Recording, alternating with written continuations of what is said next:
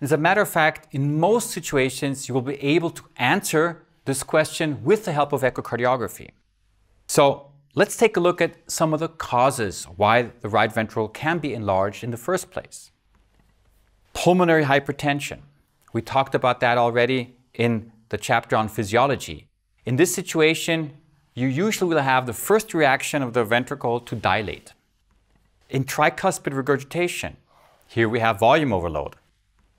The same holds true for an atrial septal defect, where you will also have volume overload. In patients with dilated cardiomyopathy, either because they have increased pulmonary pressures or because the right ventricle was involved in cardiomyopathy as well. In myocarditis, you might have isolated myocarditis of the right ventricle as well. And then if you have a patient, for example, who had an inferior infarct where the right ventricle was involved, then too you will see a dilated right ventricle.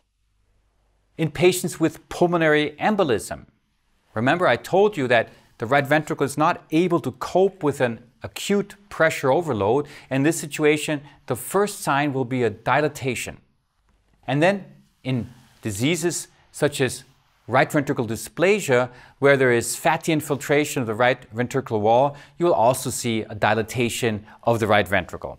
So all of the pathologies I showed you here, you can probably diagnose or at least find indicators that this is present in the echocardiogram, especially if you combine it with the clinical symptoms and the scenario in which the patient presents.